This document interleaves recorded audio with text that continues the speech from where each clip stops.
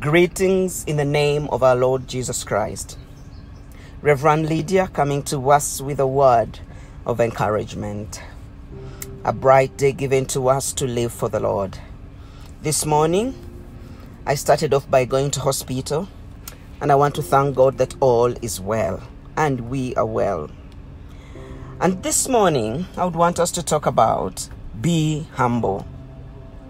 A call to remain humble. The Lord is calling you and me to remain humble in this life. Nothing in life is permanent. Therefore, God expects you and me to remain humble. The more God blesses you, the more He expects you to remain humble. Shall we please read 2 Chronicles chapter 26, verses 15b to 16. King Uzziah's fame spread far and wide, for the Lord gave him marvelous help, and he became very powerful. But when he became powerful, he also became proud, which led to his downfall. He sinned against the Lord, his God, by entering the sanctuary of the Lord's temple and personally burning incense on the incense altar. The word of the Lord. This scripture is bringing to us a young king who started off very well in the Lord. He sought the Lord. He did everything that pleased the Lord. If you're to read from the beginning, he pleased the Lord, and God was gracious. God helped him to become very powerful. But as a result, he became proud, which led to his downfall. This morning, the Lord is calling upon you and me to remain humble, despite the success, despite the positioning and the promotions in our life. The Lord is challenging you and me to remain faithful. The Bible says that resist the devil and he will flee from you. And the Bible says that the Lord resists the proud but gives grace to the humble.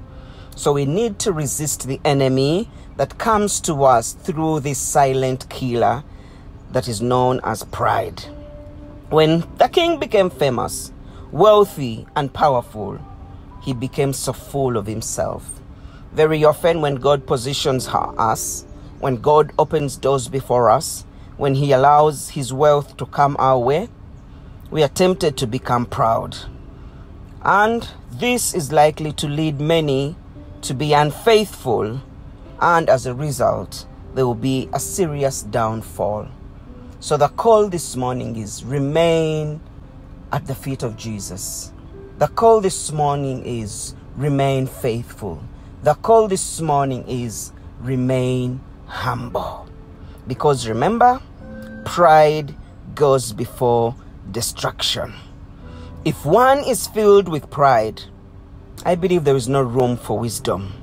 And people without wisdom very often make bad choices.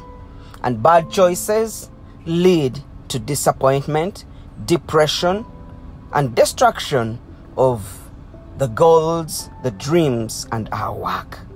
May God lead you and me, the children of God, to remain faithful, to remain humble, and above all, to remain at His feet.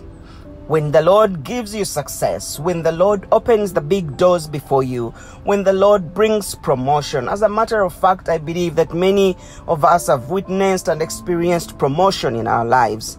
But may God help us to remain wise and humble and remain at His feet. With God, everything is possible.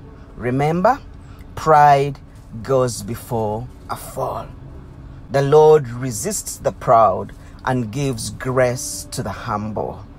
May humility fill us, just like Christ Himself remained humble. He remained humble to the point that He accepted to die on that cross for you and me. May we remain humble that God may finish his work in our lives. That when we go back to him, he will say, well done, good and faithful servant. May God help us. Heavenly Father, we thank you this day. For indeed you're reminding us that you resist the proud and give grace to the humble. Thank you for bringing this king to our attention, who started off so well, became powerful, became successful, but the success got to his head and he forgot about you. He sinned against you and he walked in pride. We pray that success, promotion, wealth, favor will not get to our heads. We shall remain humble and at your feet. And indeed, you will continue to lift us up always in due season. My brother and sister, may the Lord keep you, may the Lord bless you, and may the Lord help you remain humble. In the name of God the Father, Son, and the Holy Spirit. Amen.